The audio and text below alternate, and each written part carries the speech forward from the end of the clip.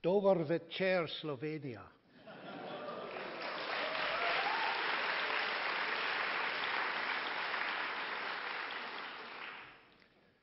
Thank you very much for your invitation to speak in your culture center in Ljubljana. I was last here in 1966.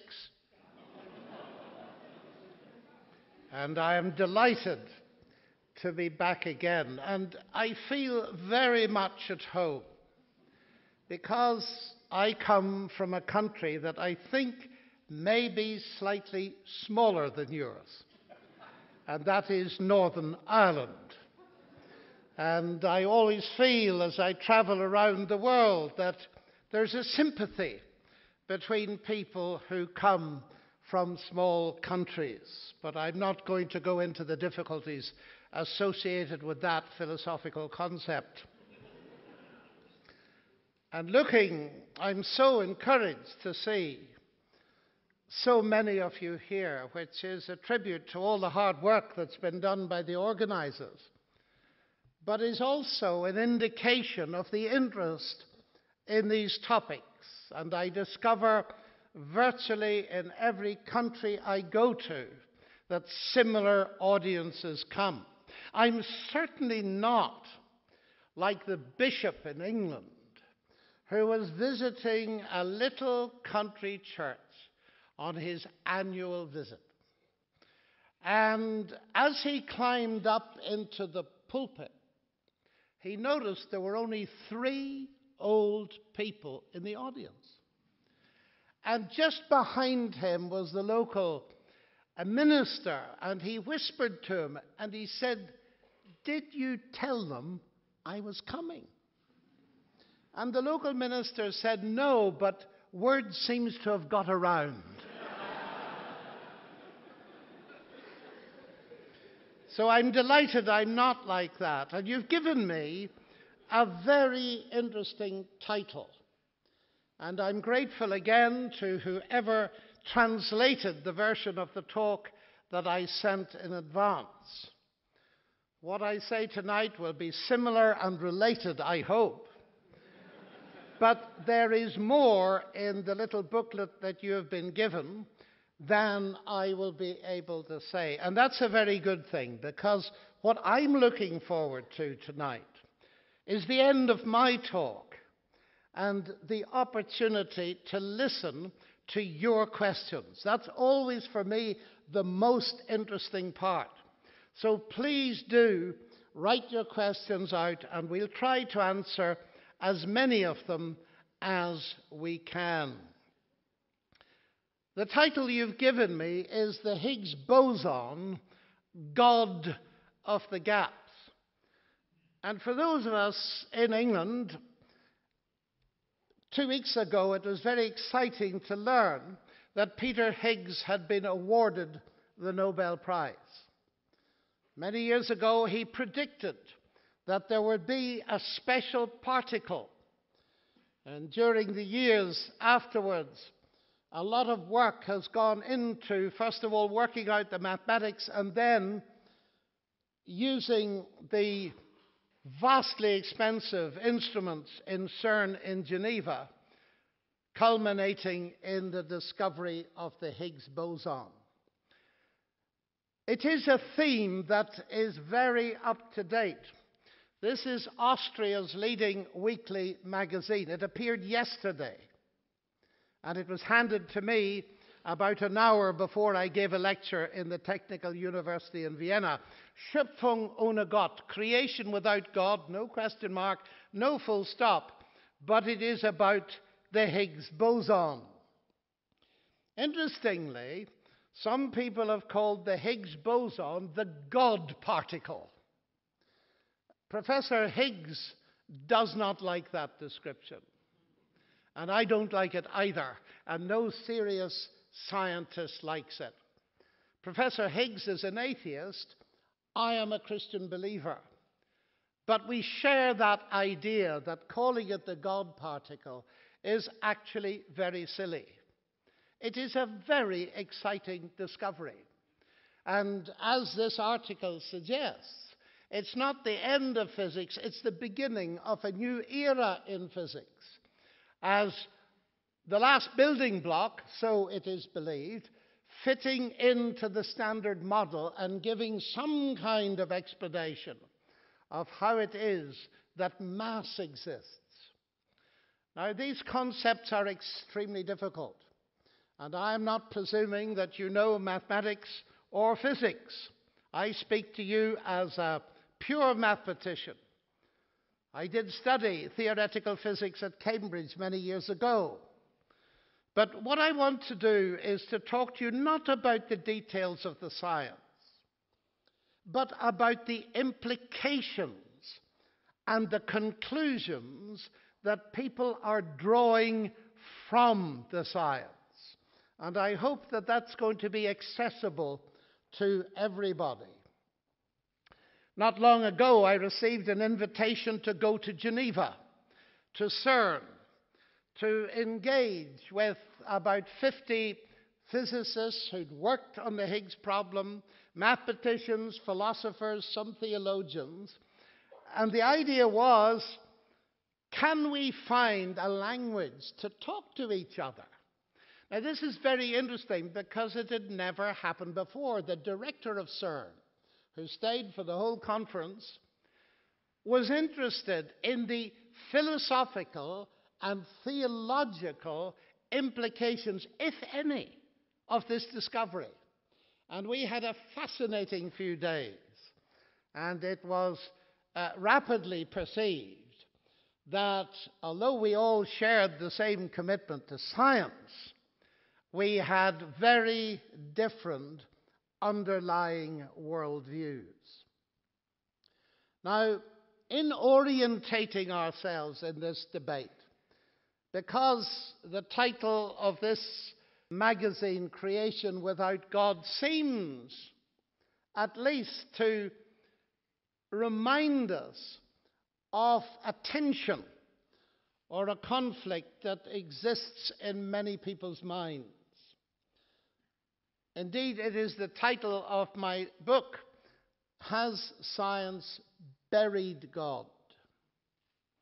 I want to suggest to you, ladies and gentlemen, that there is a deeper question in a way. The conflict, and there is a real one, is not between science and belief in God. After all, we owe modern science to belief in God. That may surprise some of you. But it is the fact, and is supported by many of my colleagues who are historians of science, that if you look at the 17th century and you think about science arising under people like Galileo, Kepler, Newton, and so on, they were all believers in God. And there is a connection, as was expressed by Sir Alfred North Whitehead, the brilliant historian and philosopher of science. And summing up what he said, C.S. Lewis wrote, men became scientific. Why?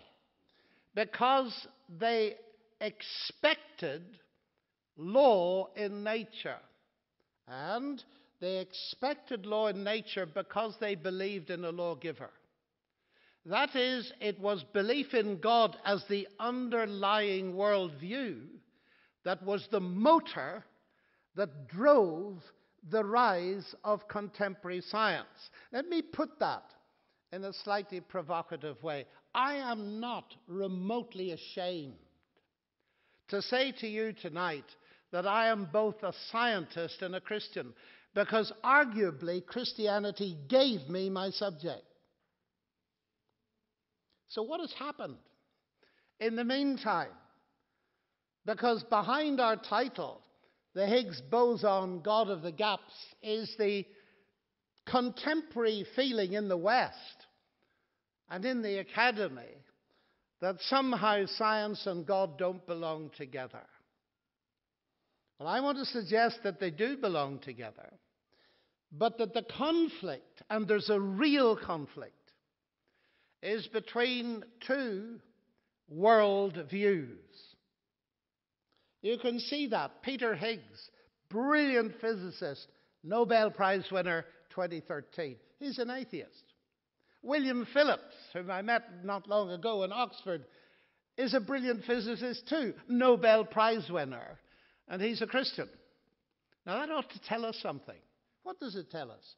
It tells us that the real problem cannot lie between science and belief in God. No. The difference between those two distinguished Nobel Prize winners is not their science, it's their worldview. One is a Christian, a theist who believes in God, and the other is an atheist. So the real question is, where does science sit? Does it really point towards atheism? Or does it, as Isaac Newton and Kepler and Galileo and Clerk Maxwell believed, does it point towards God? And we can ask questions about the evidence for that as we go along. So I think we need to get rid of this idea that science and belief in God are in essential conflict. There are equally distinguished scientists in our world who are atheists and who are not atheists, who are theists. So that's the start of the situation. And it was very fascinating to me to engage in discussion with people who were actually involved in setting up the particle accelerator and in discovering the Higgs boson. And I'm going to share with you some things that scientists are saying. Now, Stephen Hawking is arguably the most famous living scientist. For many years, he left us in suspense.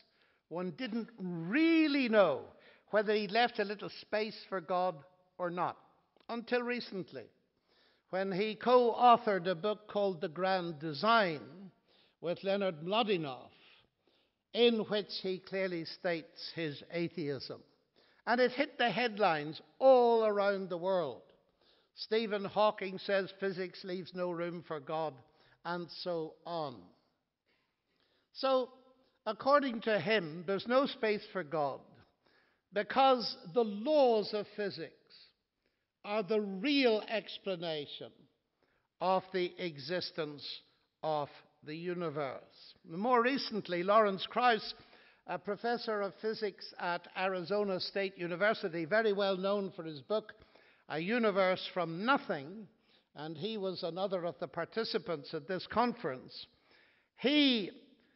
When he read about the Higgs, wrote an article in one of the British newspapers saying that the Higgs boson is arguably more important than God.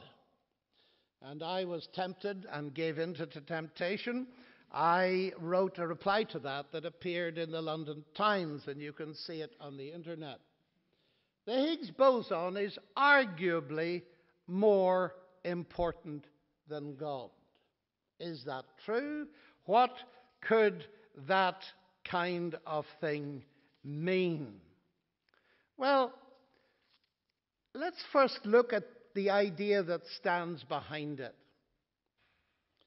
As I travel around, particularly the West, I discover that in many universities and in the media and among the population, there is an impression that science is now the only way to truth.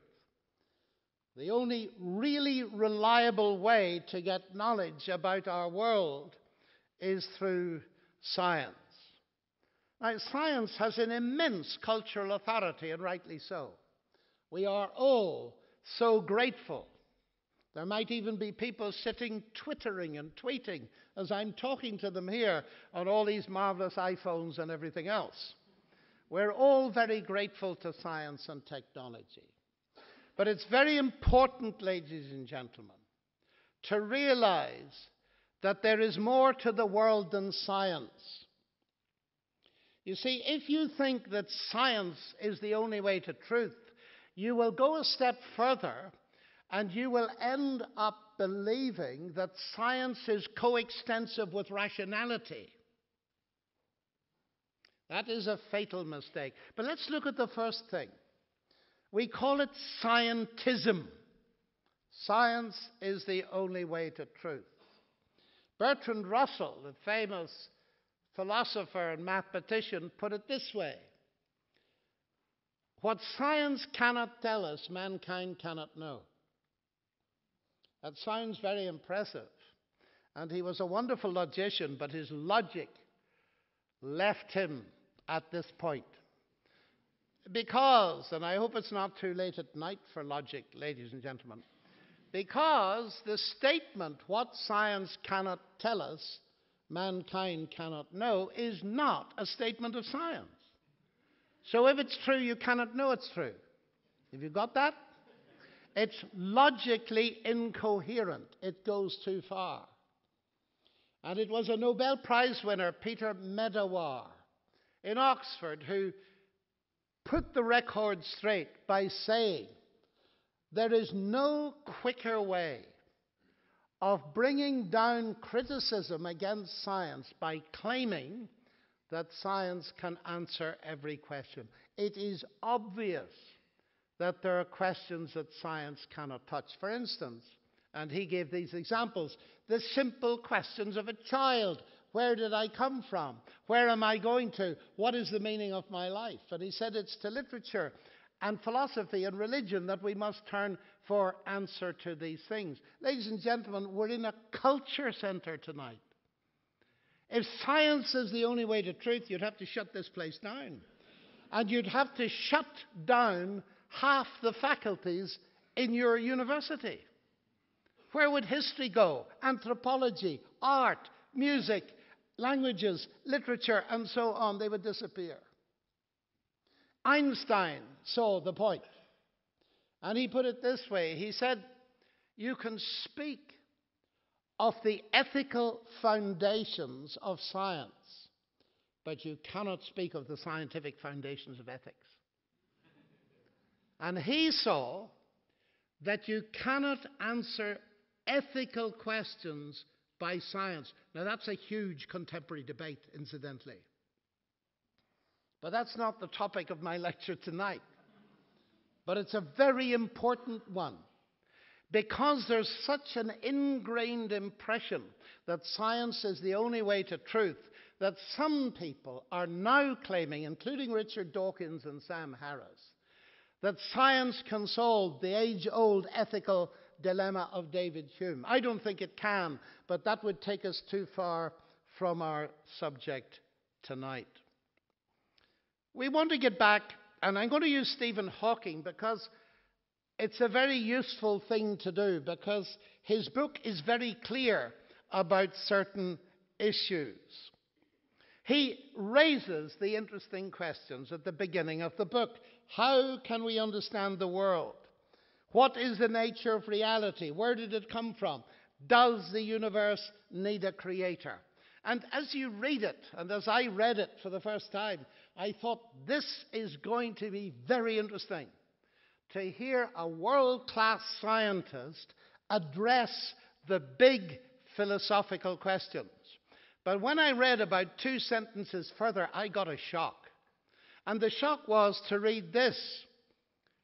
Traditionally, Hawking said, these are questions for philosophy. But philosophy is dead. It has not kept up with modern developments in science, particularly in physics. As a result, scientists have become the bearers of the torch of discovery in our quest for knowledge. So there's your scientism. Philosophy is dead, it says on page 5 of the book, and the rest of the book is about philosophy. That struck me as rather strange, to say the least.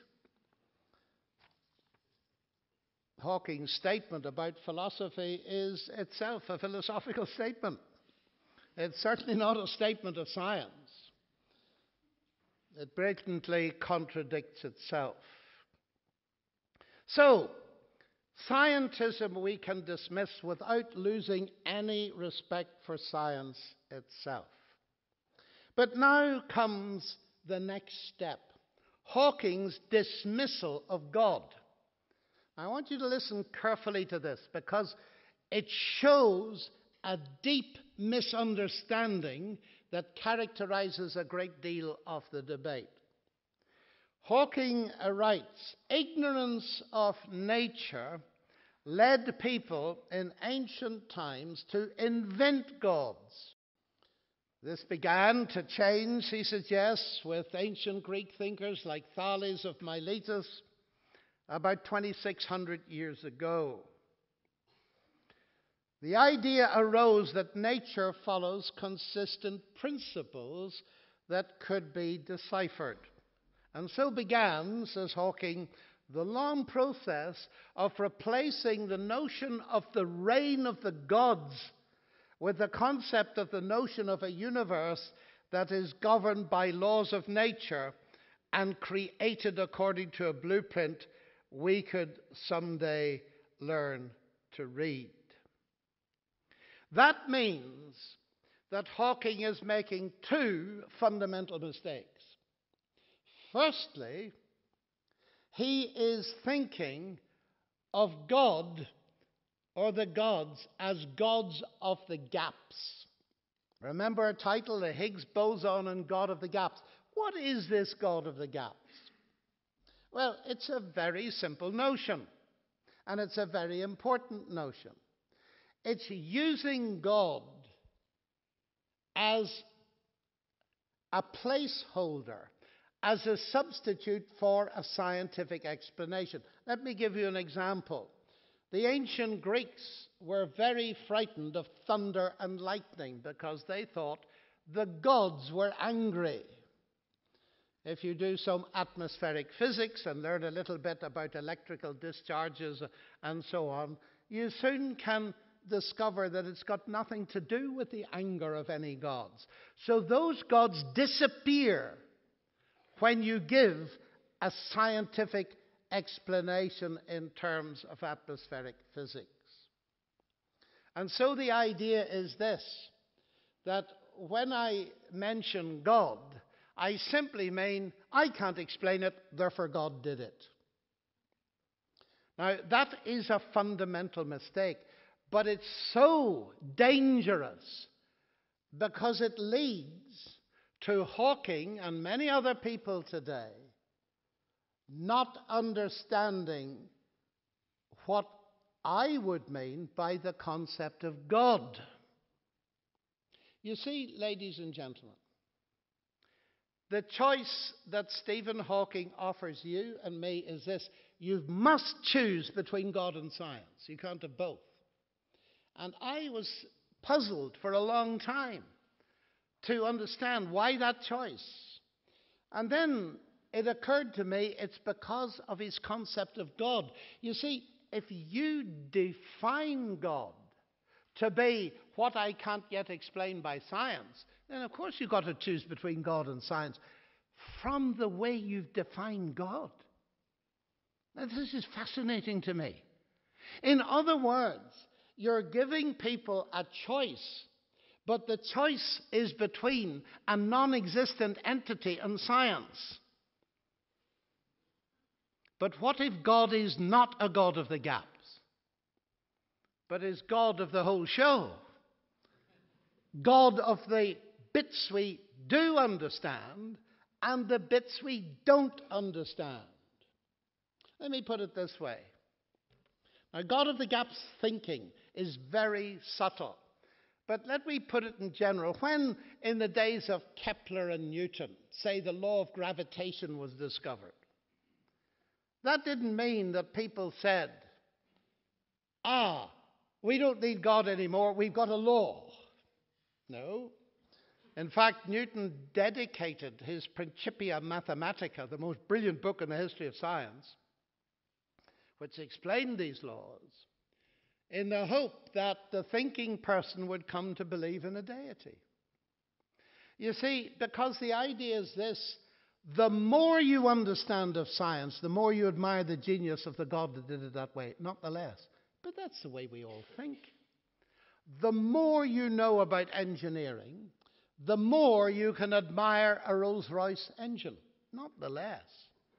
The more you understand about art, the more you can admire a Rembrandt and understand it, not the less. And so therefore I would want to emphasize that my position as a Christian is, no, not the God of the gaps. God is the God of the whole show, the God whom I admire more and more, the more I understand of the science of the way in which the world works. So that's the first thing to clear up. There's a false idea about God.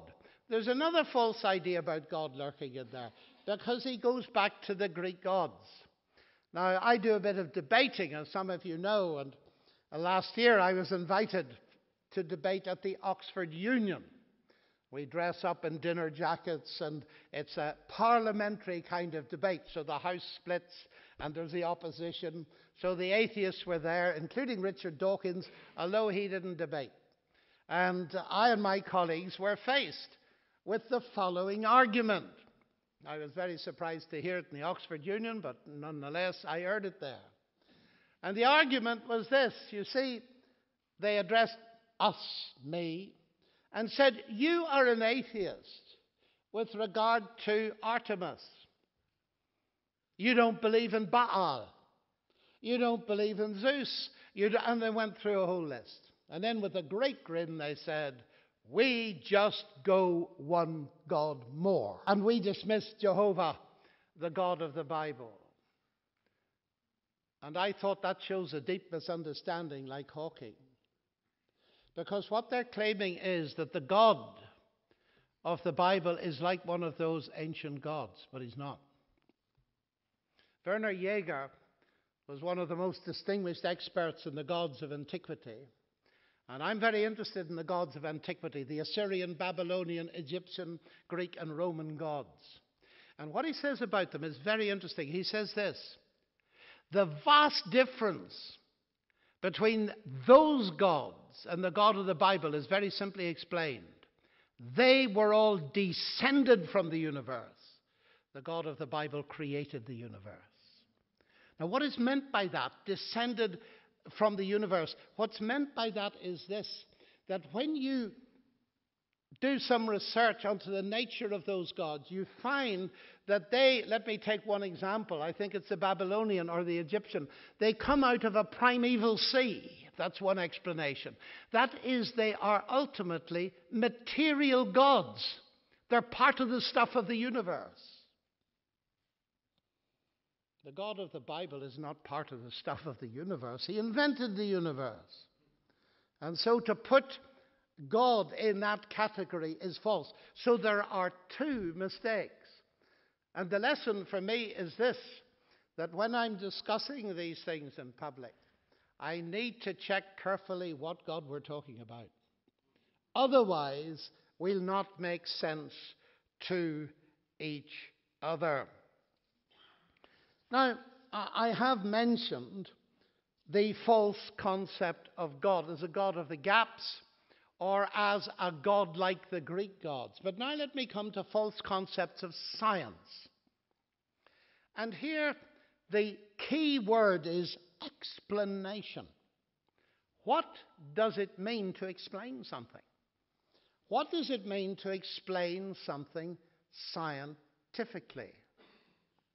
When I was at school, I was so excited when I first found out about Newton's second law. To think that you could compress this concept of the attraction between bodies at a distance into 8 symbols and deduce from that equation all the elliptical motions of the planets that Kepler had observed, to my mind was stunning. And it's something I got great joy in my life in explaining to students. Just that sheer joy of discovering that the mathematical description worked and you could deduce all this stuff from it. But you know, I made a mistake. I thought, when I first met the law of gravity, that I knew what gravity was. But nobody knows what it is. You see, the law of gravity is an explanation, but it doesn't tell you what gravity is. Newton realized that. But we feel that once you've got a law, then you have explanation in its totality. That is far from the truth. What you can do, of course, and it's wonderful, is just with Newton, without Einstein, you can land a person on the moon. You can make wonderfully complex calculations, but you don't know what gravity is. Wittgenstein saw it, and he put it very well. He said, the basic deception of modernism is the illusion that the laws of nature are explanations of the phenomena of nature. They're not, they're just descriptions. Now that ought to make us humble when it comes to what we mean by explanation, but there's more to come. And the more to come is this, that again people are told you've got to choose between science and God. Once you've got a scientific explanation, you don't need God. But that is to misunderstand completely what you mean by an explanation. Let me put it into another sphere. So imagine we've got a Ford motor car engine here sitting. And I'm lecturing you on this engine. And I say, ladies and gentlemen, we're interested in explaining this engine. So I'm going to offer you two kinds of explanation. One is in terms of mechanical engineering and the law of internal combustion. The other is Henry Ford. Choose. Well, I hear some people laughing kindly. That's absurd. Now, let's think about that a little bit. Because the law of internal combustion, mechanical engineering are an explanation of that motor. So is Henry Ford. Wouldn't exist without him. But what's the difference, ladies and gentlemen? It's clear that if you want a holistic description of that engine, you must have both. And you'll notice, by the way, that they don't conflict with each other. They don't compete with each other. They complement each other. The point being that Henry Ford, who was very real, is not a scientific explanation. He's a personal agent explanation. Now, it would be ludicrous, ridiculous, and absurd for me to say, because I can explain at the level of science how that motor works in terms of mechanical engineering and the law of internal combustion, I don't need Henry Ford, thank you. That would be silly. It seems to me it's equally silly to say, because I've got a law of gravity, because I've got the Higgs boson, because I've got this, I don't need God. Because God is not the same kind of explanation. He's no less real, of course. In fact, there'd be no universe for physicists to do physics in if God hadn't made the thing. Do we get that point? It's very important. These are simple points, actually, but they lie at the heart of a public confusion. And it's not only the general public, it's many of my scientific colleagues who don't learn to distinguish different levels of explanation that fit together. They don't compete, they don't conflict, but they give us a complementary explanation. So, go back to Lawrence Kraus's statement. The Higgs boson is arguably more important than God. My response to that was to say, for what? The Higgs boson is arguably more important than God if you're giving a lecture on subatomic physics and explaining how the particles fit in. But if the question is, how does a universe exist in which Higgs bosons come to be, then God is arguably more important than the Higgs boson.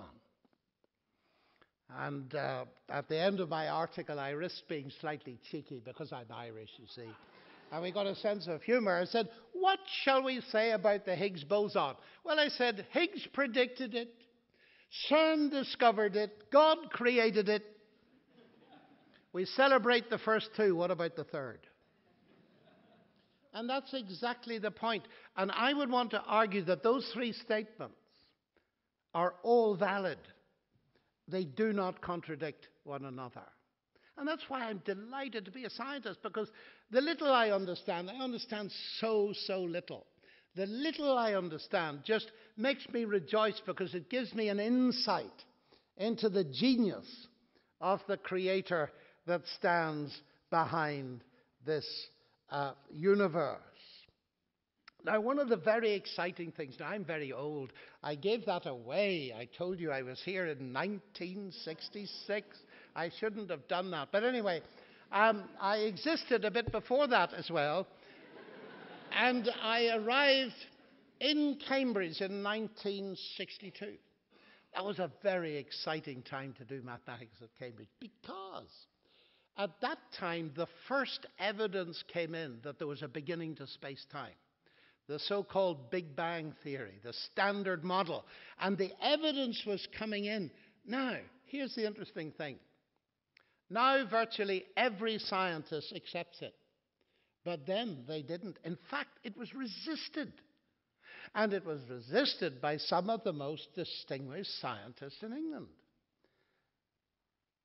The editor of Nature, which is the most famous scientific periodical in the world, said in his editorial, we must resist this idea of a beginning. Why? Because it will give too much support to people who believe the Bible. Now, isn't this interesting, ladies and gentlemen? I actually lived to see this, that you had a major scientific advance, for which Arno Penzias, amongst others, got the Nobel Prize, resisted by a scientist because it was too close to what the Bible had been saying for centuries. And I raised this with Richard Dawkins in one of our debates, and he was not impressed. He said, look, he said, come on. He said, either there was a beginning or there wasn't. There's a 50-50 chance. So what's the big deal? I said, the big deal is, Richard, it wasn't settled by throwing a dice. It took massive scientific argument to get people to move away from Aristotle's view that the mass energy was eternal, the universe had always existed. It took massive scientific evidence because it was resisted. These things are not settled by guesswork at all. So, contemporary science now accepts, with many nuances that are very complex, that there was a beginning.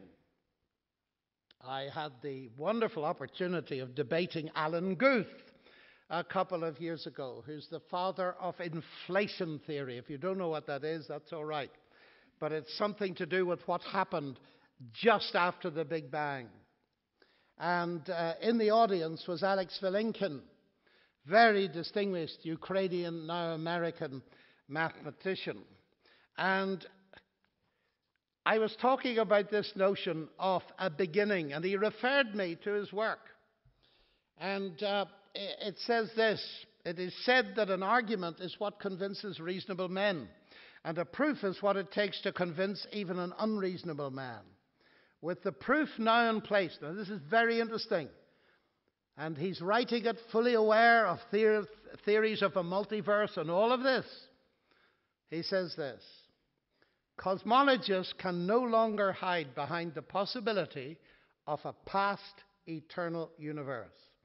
There is no escape.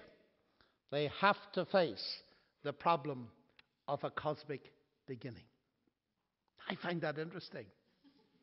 Some people say to me, you know, the Bible is useless because it makes no predictions. Well, I suppose I understand what they mean, but I disagree with them. It tells us that there was a beginning. It's been saying it for thousands of years. And I'm bold enough sometimes to say to my colleagues, you know, if we'd taken it more seriously, we might have looked for evidence that there was a beginning much earlier than we did. It doesn't say a lot about science. It's not a scientific textbook. Of course it isn't. I don't teach algebra from the book of Leviticus. Nowhere. But it does talk about the origins of our physical universe, the same universe that science is talking about. And it says there was a beginning. Now, what's fascinating about that is this. Well, it's the question we all ask. What was before that, when that means anything? And now we get a chorus of people telling us that the universe came from nothing. Now, I wish now to talk about nothing. It is a very important topic, nothing. But I warn you, I'm going to do that. But before I do, let me just give you an insight into what some of the world's leading scientists said about that beginning. It's very interesting. Arno Penzias, I mentioned before, and he is just one very remarkable person. And he talks about astronomy leaving us with a singularity, a beginning, a universe from nothing, with such a precise fine-tuning that one could almost say that behind it there's a supernatural plan. Alan Sandage. Alan Sandage is often regarded as the father of modern astronomy. He discovered the quasar. What did he say? He said, I find it quite improbable that such order came out of chaos. There has to be some organizing principle. God, to me, is a mystery, but is the explanation for the miracle of existence, why there is something rather than nothing. And this is the question. This is a key philosophical question, much loved by philosophers. But it's very interesting. Why is it that there's something rather than nothing? And if you're driven by your physics to claim that it starts with nothing, how do you get from nothing to something? Well, I'll tell you how they do it today. They redefine nothing. Now, that to me is extremely interesting. You see, as a Christian, I believe that the universe didn't come from nothing. It came from the creative hand of God. But now, if you reject the existence of an eternal God, we've got nothing at any level. And so you have to invent some way of solving it. Now, Stephen Hawking's book, the main question addressed is this question, why there's something rather than nothing. And it was when I first read his answer to this that I got extremely interested. So let me share his answer. It goes like this. Because there is a law of gravity, the universe can and will create itself from nothing. Pardon? Well, let me say it again. Because there is a law of gravity, the universe can and will create itself from nothing. So, because there is something, a law of gravity, the universe will create itself from nothing. Contradiction number one. That's astonishing, ladies and gentlemen. But it's worse still. Because there is a law of gravity. Not gravity, a law of gravity. Do laws create anything? Newton's laws of motion, do they move anything? Of course they don't. You see the billiard ball on the table. The law of motion doesn't move it. A cue does, hit by a person. This now opens up a window into some very profound misunderstandings. I had a conversation once with a very famous atheist colleague of mine, Peter Atkins, professor of physical chemistry. And I casually asked him, I said, Peter, what do you think created the universe? And without hesitation, he said mathematics. So I laughed, which perhaps wasn't the politest thing to do, but I just couldn't help it. And he said, why are you laughing? I said, Peter, I am a mathematician, and that's about the silliest thing I've ever heard in my life. He said, why? I said, listen, 2 plus 2 equals 4. Did that ever put €4 in your pocket? Don't laugh too quickly. Some bankers believe that, you see. You have heard of creative accounting, haven't you? And we've had a massive financial crisis precisely because some people believed that by creating sophisticated, abstract, mathematical financial systems, you could create money. But that's another topic for another time. I wouldn't risk going down that road. But you get the point, ladies and gentlemen. 2 plus 2 equals 4. Well, if you got €2 and €2, you got 4. But it won't give you the euros. Because laws are generally of this form. If you have A, then you'll get B. But you've got to get A first. That's very simple stuff. So I'm staggered to read this, but it's worse still. The universe can and will create itself. Well, now, suppose I say to you, X creates Y. What does that mean? Well, it means that if you have X, then you get Y. So if I say X creates X, what does that mean? Well, it says if I have X, then I'll get X. Well, nonsense. That is sheer nonsense. And what does that prove? It proves, ladies and gentlemen, that nonsense remains nonsense, even if a high-powered physicist is talking it. Now, I'm not meaning to mock my colleagues. What staggers me is the absurdity to which they go to avoid the obvious.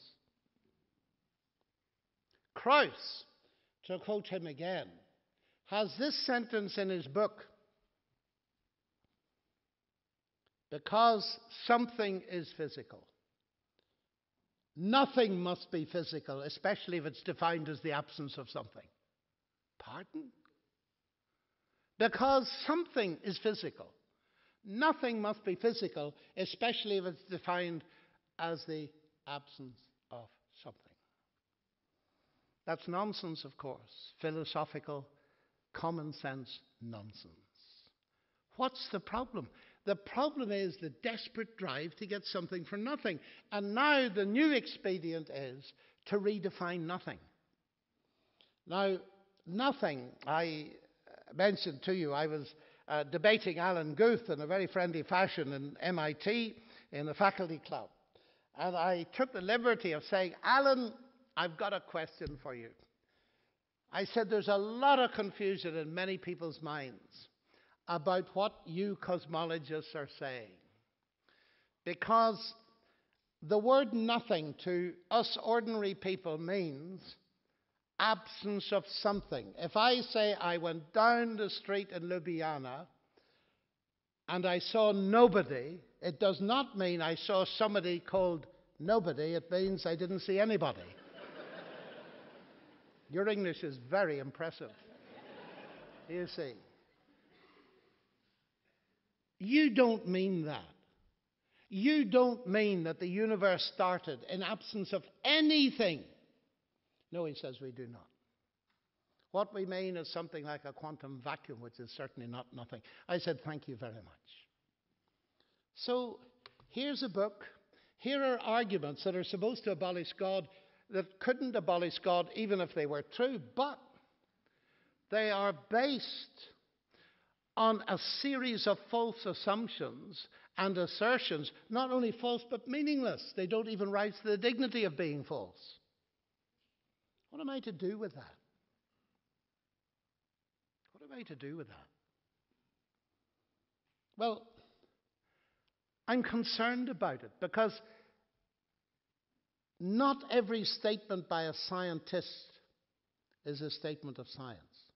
And the authority of science is such. I was moved to write a book on this topic by a young man who got some petrol in his car and there was a newspaper article. Stephen Hawking says there's no God.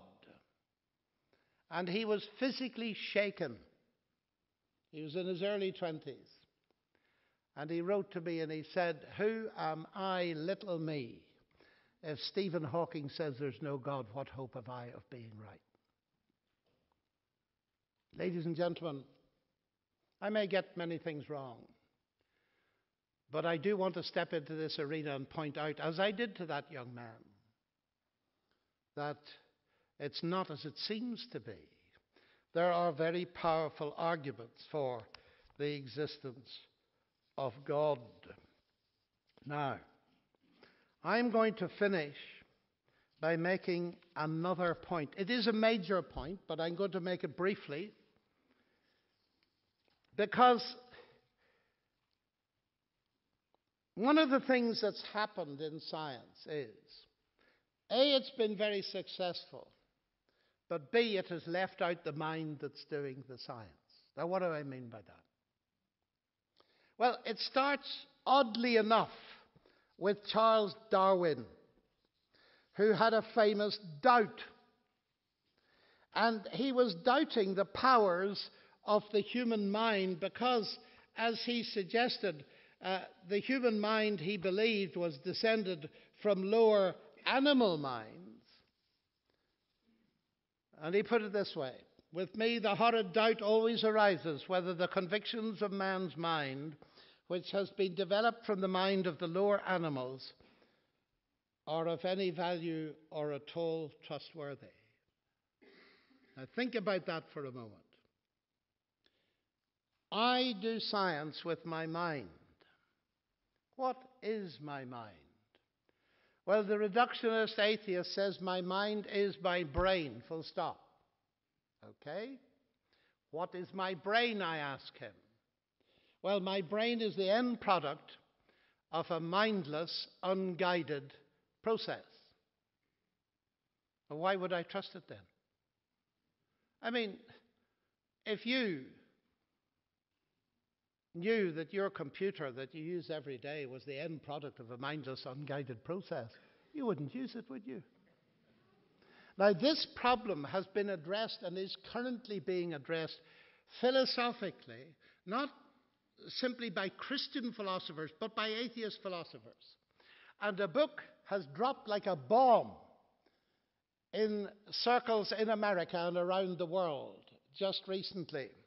It's by a very eminent American philosopher called Thomas Nagel. Thomas Nagel's an atheist. He doesn't want there to be a God, and he's honest about it.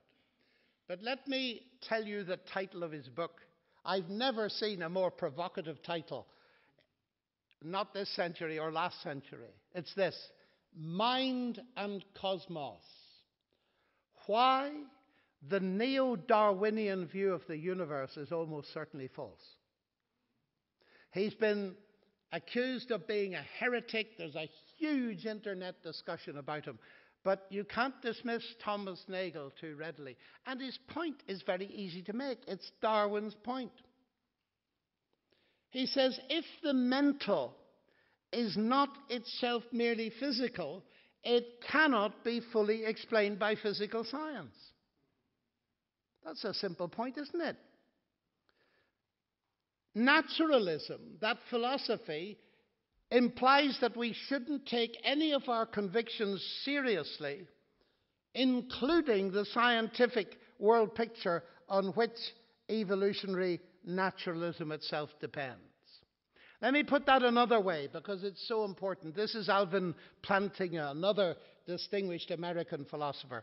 If Dawkins is right, he says, that we are the product of mindless, unguided processes, then he has given us strong reason to doubt the reliability of human cognitive faculties, and therefore, inevitably, to doubt the validity of any belief that they produce, including Dawkins' own science and his atheism.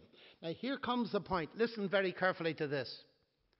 His biology, on the one hand, and his belief in naturalism would therefore appear to be at war with each other in a conflict that has nothing at all to do with God.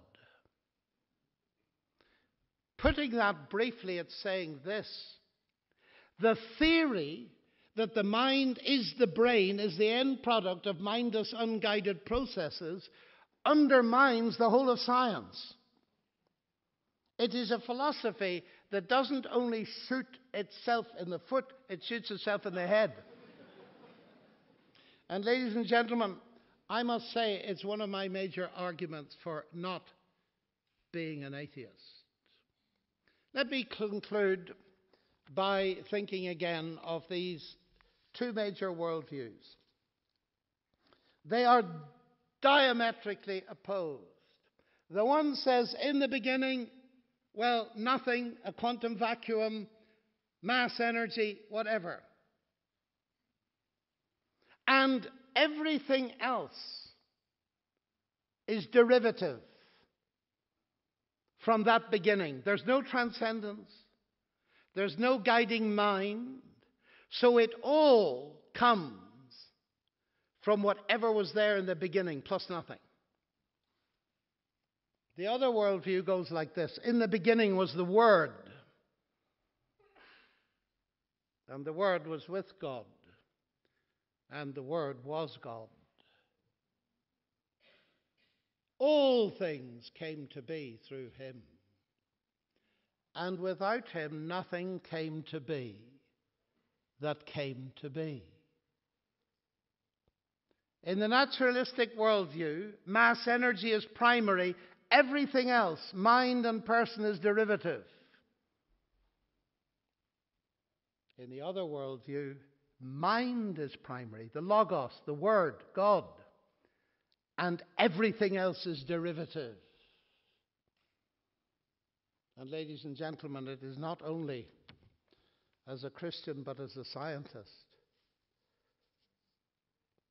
that I prefer the biblical explanation to the atheist one. Thank you very much indeed.